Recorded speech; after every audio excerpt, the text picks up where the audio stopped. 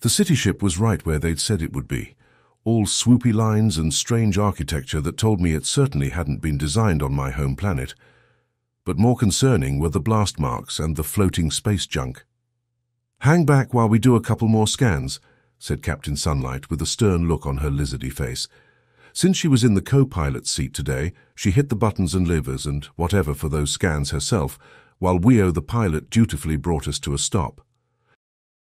The cockpit lights made the blue stripes on Weo's tentacles shine extra bright, which always reminded me of a blue-ringed octopus. Weo probably wasn't venomous. Probably. Someone would have told me if she was, right? At any rate, it wasn't polite to ask. I was still pretty new on this courier ship, though finding my feet with respectable speed, and I'd felt confident enough to ask if I could watch our approach from the cockpit. Captain Sunlight had even said yes. "I count over 24 military ships," she told Weo. "They look to be allied with the city in guard formation." "No active kerfuffle, then?" Weo asked, tapping the console idly with one tentacle while wrapping and unwrapping several others around the chair's central post. She was never still. I wondered if aliens ever had ADHD. Again, not going to ask. I think not, but there was clearly recent trouble and they're braced for more. Captain Sunlight looked at the clock, probably thinking about the shipment we were due to deliver and whether any delays would mean trouble for us. "Well, we're hardly any safer out here," she decided. "Plenty of asteroids in quick flight distance. Who knows what raiders could be hiding with scan blockers? Let's do business quickly, then be gone." "In we go," Weo said with a tentacle flip in place of a nod. She angled the solar sails and manipulated a bunch of other controls I didn't recognize, and in moments we were zipping toward the city ship, specifically toward one outstretched curve shaped like a shark fin. A docking bay opened as we approached, right next to a blast mark that was worryingly deep. I spoke up. "Should we wear exosuits during the unloading, just in case?"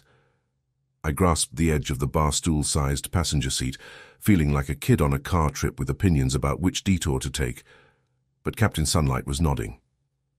"Couldn't hurt," she said, pressing another button with a yellow-scaled hand. "I'm sure no one will blame us for not trusting the life support systems of this wing right now." "Speaking of which," Weo said as we approached the door, "looks awfully dark in there." "It does." Captain Sunlight flicked on the high beams. "Let's help them out with that." The lights showed us a wide enough empty space to land in, among other ships and various storage crates in what looked to me like suspicious disarray. Weo folded the sails early to get them out of the way and set us down by the door, which closed behind us. A pair of water wills approached calmly enough, with no weapons to be seen anywhere about their gooey bodies. If you picture a circular fridge made of jello, which has been stirred with musty pond water and half a fridge's worth of solid objects, then you've got a water will. I've rarely seen more than a couple of them in one place, and I had no idea how they worked, but they were generally polite in my experience. I had one question about this pair. "Can all water wills jump like that?" I asked. The water wills bounded across the dock like the goofiest of slow-motion cartoons. Then their speed registered. "Oh, the gravity here is low, isn't it?" "Yes, and it's not supposed to be," Sunlight said with a frown.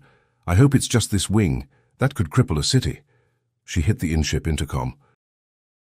"Exosuits for everybody, and be prepared for low gravity.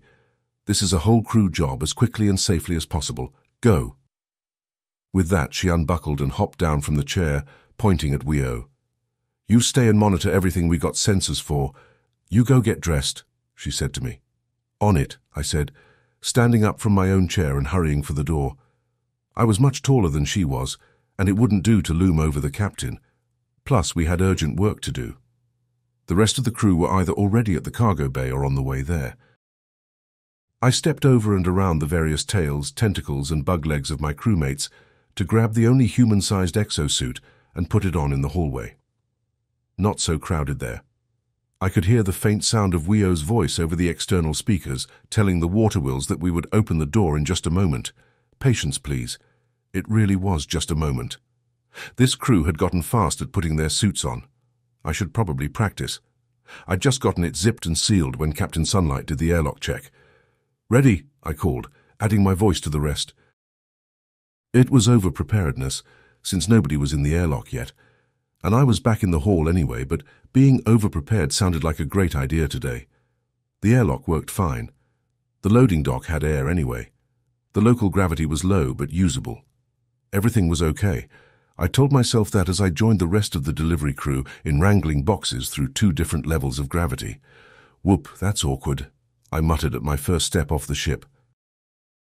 Good thing I'd picked a small box to carry, since the step that carried me over the threshold drifted much farther than I'd expected, and I almost tripped. Got it under control, though. A water wheel pointed with what passed for an arm, and I did my hop-skipping best to follow the directions for where to put the box.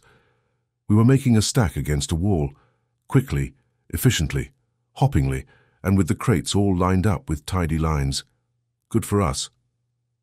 "Your ship lights are helpful," said the nearest water wheel in a bubbly voice. "Our backup lights only show you how much you can't see, and the main ones have been out dead since the impact. Not like the gravity. That's been—" I found for myself how that had been when the gravity suddenly doubled. Good thing I'd already set down my box. I collapsed to my knees, caught off guard, gasping for breath in the exosuit. Thuds and exclamations of pain filled the dock. I stayed on all fours, taking deep breaths and staring at the condensed blob of goo that was an irritated-sounding water wheel. Then the gravity released, and everything drifted gently upward. The water wheel stretched out to normal height, like one of those toys with a spring inside. Somebody was swearing loudly. Sounded like G's glorious exoskeleton didn't do much for his joints in extreme gravity. Poor guy. I drifted to the floor again and realized that the gravity was back on a low setting. We could still upload without swimming through the air. I didn't relish the idea of trying to wrangle this many boxes in 0G. But we might have to, I reminded myself, as I straightened out sore knees and bounded toward the ship. Here's hoping the gravity holds steady. It mostly did. There was a brief stint of normal Earth levels, which was enough to make the Frillian twins stumble where they were team-carrying a heavy crate. I was close by and jumped forward to lend a hand. Together we set it in place, and they both thanked me for the help. I didn't admit that it was more of an instinct to avoid being crushed. I was totally a helpful mini-hero. Yay for me. But then we were actually done unloading, and Captain Sunlight had signed everything over to the water wheels, and next came the hard part. Picking up our next delivery. It was 3 large crates, made of purple wood, and each one taller than I was. "Mur, how many hover sleds do we have right now?" Captain Sunlight asked. "Only one big enough for those," Mur said. He draped a blue-black tentacle over his pointy squid head, making his clear exosuit squeak. "A couple of the small ones will probably work in pairs, though." Captain Sunlight grimaced inside her helmet. Many displeased sharp teeth. "Let's do it. Everyone be very careful." We were. Nobody got any toes or other body parts anywhere near crushing range, and Mur steered the sled into our ship during another patch of standard gravity. That crate was fine. The next one was a disaster and a half. It was damaged to start with, a smashed corner that had happened before we arrived. Captain Sunlight made sure to note in the documentation that it hadn't been our fault, and she got the water wheels to confirm it. They were reasonably sure that the stuff inside wasn't damaged and that the actual owners wouldn't be upset. These folks were just dock-working intermediaries, not the owners themselves. With that vote of confidence, we got the movement underway, only to be slammed with enough gravity to completely lose the crate off the sleds. It hit the floor with a boom.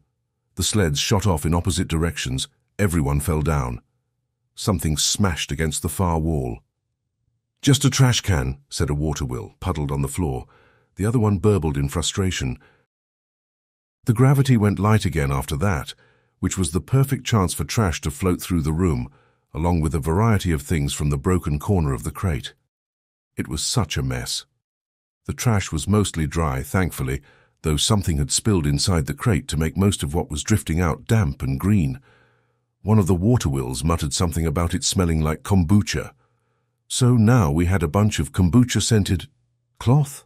Silks. Oh man, I thought, that looks expensive. That looks... And there were other things too, which could have been paperweights or precious gems or who knew what else. I sure didn't. "Blip blop, you two shove the broken crate to the side," Captain Sunlight directed the Frillians. Let's get this other one loaded, then assess. Everyone stay close to the floor. That seemed like good advice. I grabbed some of the wet silks floating past and made my way over to stuff them back into their crate, hopping with both feet together and my knees bent, as ready as I could be for the malfunctioning gravity to jerk us around again. It stayed light for a longer span than I expected, but no one was complaining. Well, not about that anyway. The silks got stuck on every sharp corner in the room, of which there were many. One clump even lodged above an emergency light. No one was eager to go up that high and grab it. I looked at G, who was limping past with a pile of mossy-looking cloth that he was trying to keep from snagging on his praying mantis pincher arms. Think we should leave that one for somebody to get later, when the gravity works and they have a ladder. Yes, he said before I'd finished talking. Not worth the risk. An urgent beep nearby turned out to be a communicator that had been hidden somewhere among a water wheel's floating bits. Gross, and not worth thinking about too long, and which proved to be a phone call from the owners of the crates. They were returning to their wing of the city ship now that the danger was over, and they wanted to check on their belongings. Yes. See you soon, the water wheel said, looking at the phone in a way that said the call had already been ended. Or plasma. Hey, old folks. The ambassadors are on the way. Be on your best behavior because they are cranky and important, but you didn't hear that from me. Duty noted, Captain Sunlight called back. She urged the crew to finish getting the unbroken crate on board. Gravity was still light, but it could change at any time. The water wheel with the phone spun in place, a worried pirouette. One little arm extension pointed at the silk caught on the light. Do you have any long-reach grabbing tools? The water wheel asked Z. Don't think so, G said. That bit might have to wait. But the water wheel was rapidly becoming an anxious mess, concerned that the ambassadors would pitch a fit about their belongings strewn about the loading dock. It sounded like these were people who could cause trouble for lowly workers who displeased them. What kind of ambassador acts like that, I wondered. Aren't they supposed to be tactful all the time? Maybe they're just rude to the help. I've certainly met that sort of people before. My thoughts about entitled jerks from home were interrupted by the water wheel actively trying to recruit someone to climb up the wall and grab the cloth. G refused.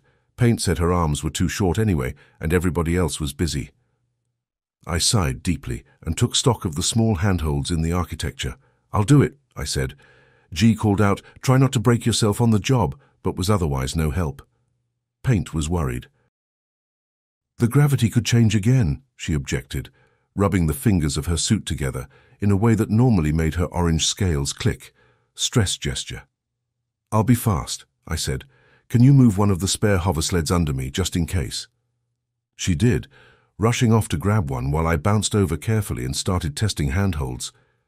If the gravity increased to normal while I was climbing, I should be okay, but extreme crush might be a problem. I didn't want to get my fingers stuck. That was a quick route to a potential amputation even with the exosuit. I'm just going to jump up there, I announced when Paint brought the sled over. She looked even more worried, but the water wheel urged me on. The ambassadors would be here soon. Deep breath time. The cloth was stuck at about twice my height, a green and gold filmy bundle drifting lazily on the air currents. Pipes and seams and such like made a path below it. I could have moved boxes over here to build a staircase with, but high gravity might put my foot right through one, and anyway, there wasn't time. I got a running start and tried to sprint toward the wall, though the best I could do was a series of hops with increasing speed.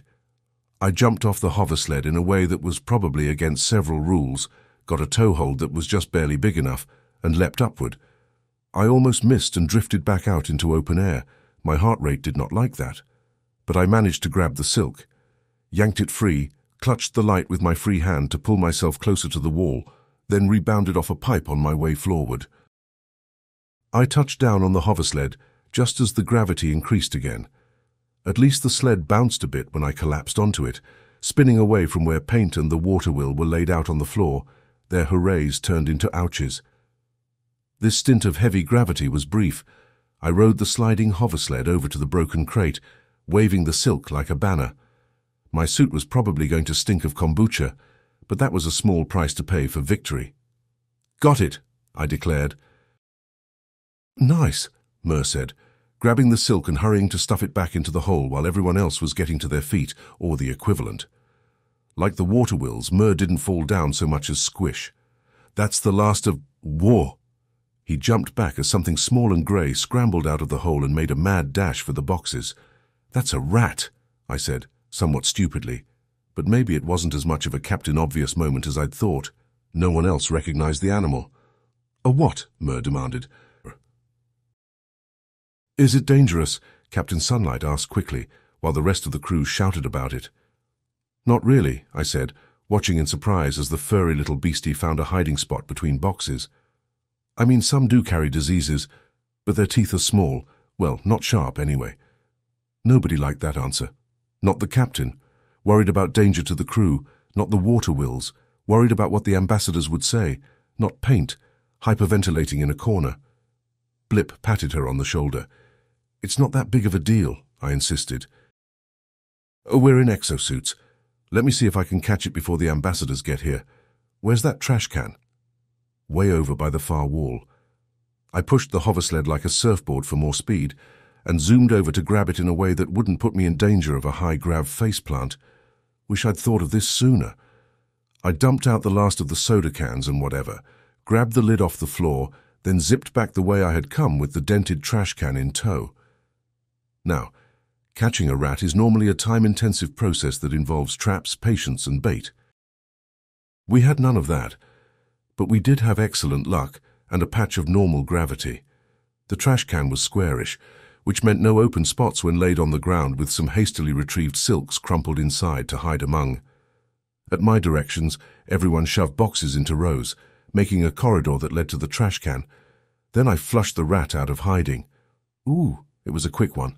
Scuttled right by me in the wrong direction, only to be menaced by Z into changing course for the corridor. The rest of the crew, most of them, were lined up behind the boxes to funnel the rat toward the trash can. Those with soft exosuits that could be bitten through, like Mer, hung back with the water wills. And Paint, because she was apparently afraid of rats for some reason. Not judging. The rat dove into the silks, just as I'd hoped, but when Blop moved to slam the lid on, it zipped right back out. Many hands reached for it, but the rat was wily and panicked. It dodged everyone and leapt off the captain's shoulder.